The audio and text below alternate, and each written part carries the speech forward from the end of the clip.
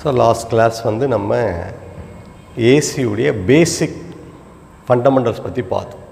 ஒரு AC waveform எப்படி இருக்கும், அந்த AC waveform என்ன equation represent பண்ணுறோம், அந்த AC waveform எப்படி plot பண்ணுறோம், அது என்ன நேம்ல சொல்கிறோம்.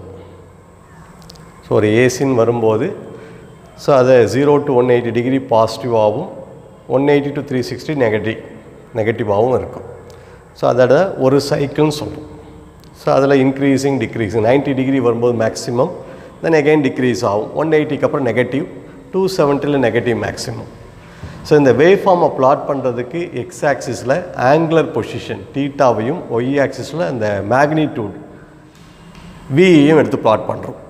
ஸோ இந்த வேவ் ஃபார்மை நம்ம 3 டிஃப்ரெண்ட் நேமில் சொல்கிறோம்.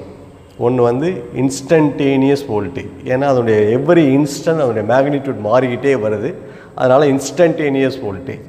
அதே மாதிரி அல்டர்னேட்டிங் வோல்டேஜ், அல்டர்னேட்டிங் குவான்டிட்டி, ஏன்னா அது ஒவ்வொரு 180 டிகிரிக்கும் அதோட பொலாரிட்டி சைன் மாறுது, ப்ளஸ்லேருந்து மைனஸ், மைனஸ்லேருந்து ப்ளஸ் மாறி மாறி வந்துகிட்டே இருக்குது, அதனால் அது அல்டர்னேட்டிங் குவான்டிட்டி. சைனுசாய்டல் குவான்டிட்டி, அது ஏன் சைனுசாய்டல் குவான்டிட்டின்னு சொல்கிறோன்னா அந்த மேக்னிடியூட் வந்து சைன் ஆஃப் தி ஆங்குலர் பொசிஷனை பொறுத்து மாறதோடு சைனுசாய்டல் ஆகும்.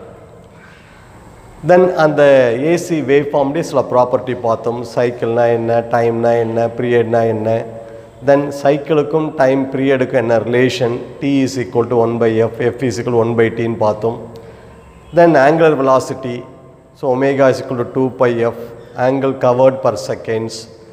தென் ஃபேஸ் ஆங்கிள்னால் என்ன, magnitude, peak to peak voltage. So இதெல்லாம் நிறைய பராமீட்டர்ஸ் அதை பற்றி பார்த்தோம். 2 வேல்யூ பற்றி பார்த்தோம். ஒன்று வந்து average value, another one RMS value. அது எப்படி கண்டுபிடிக்கிறது, அந்த டெரிவேஷன் என்னன்னு பார்த்தோம். ஸோ ஆவரேஜ் வேல்யூ வந்து ஃபார் ஏசிக்கு ஆஃப் சைக்கிள் மட்டும்தான் கண்டுபிடிப்போம், ஃபுல் சைக்கிளுக்கு கண்டுபிடிக்க மாட்டோம். ஏன்னா ஃபுல் சைக்கிள் வரும்போது இந்த AC wave form symmetrical wave form, positive of cycle என்னென்ன வேல்யூஸ்லாம் இருக்கோ அதெல்லாம் நெகட்டிவ் ஆஃப் சைக்கிளுக்கும் வரும். அதனால் ஆவரேஜ் பண்ணும்போது ஃபுல் சைக்கிள் வரும்போது 0 ஆகிடும். பாசிட்டிவ் ஆஃப் சைக்கிள் வேல்யூ எல்லாமே நெகட்டிவ்லேயே வரும், அதை ஆட் பண்ணும்போது 0. So therefore we have to find out the average value only for half cycle. So அதை நம்ம என்ன பண்ணுறோம், ஸோ ஒரு ஆஃப் சைக்கிள் எடுத்துக்கிறோம், அது n ஈக்குவல் பார்ட்ஸாக டிவைட் பண்ணி அங்கே இருக்க வேல்யூஸ்லாம் ஆட் பண்ணிக்கிறோம். ஸோ இந்த ப்ராசஸை மேத்தமெட்டிக்கலாக பண்ணும்போது இன்டகிரேட் பண்ணிக்கிறோம். ஸோ அந்த ஆவரேஜ் வேல்யூ கண்டுபிடிக்க இன்டகிரேஷனில் so integral of 0 to π, starting value 0, ending value of cycle வரும்போது π, area under the curve divided by பேஸ்ன்னு போகிறோம். அதை பேஸ் பண்ணி ஆவரேஜ் வேல்யூ கண்டுபிடிக்கிறோம். இந்த ஆவரேஜ் வேல்யூ கண்டுபிடிக்கும் போது நமக்கு வரக்கூடிய ஃபார்முலா 2Vm/πன்னு பார்த்துருப்போம், அல்லது 0.637 × Vm.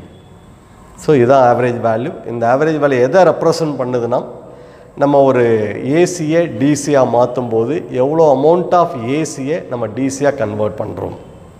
ஒரு ரெக்டிஃபையர் சர்க்யூட் ஏசி கொடுக்குறோம், அதனுடைய அவுட்புட் டிசி. நம்ம கொடுக்கக்கூடிய அந்த ஏசியுடைய மேக்ஸிமம் வேல்யூவில் 63.7% மட்டும்தான் நம்ம டிசியாக கன்வெர்ட் பண்ணுறோம். ஸோ அதுதான் இந்த ஆவரேஜ் வேல்யூ மீனிங். தென் அடுத்த value RMS value, root mean square value.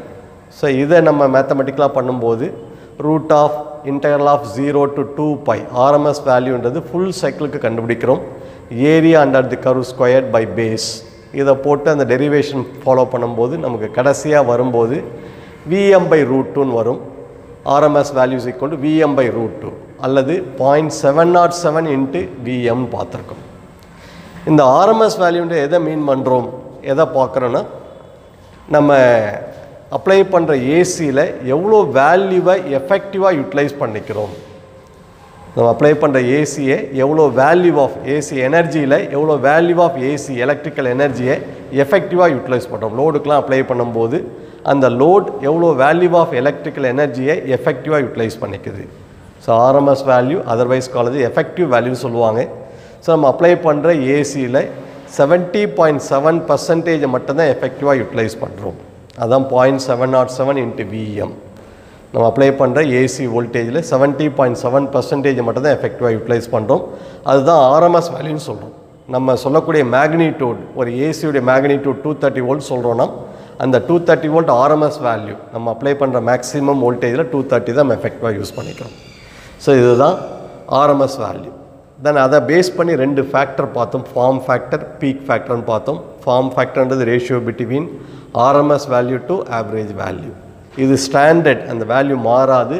ஒரு பியூர் சிமெட்ரிக்கல் ஏசியாக இருந்தால் ஃபார்ம் ஃபேக்டர் 1.11.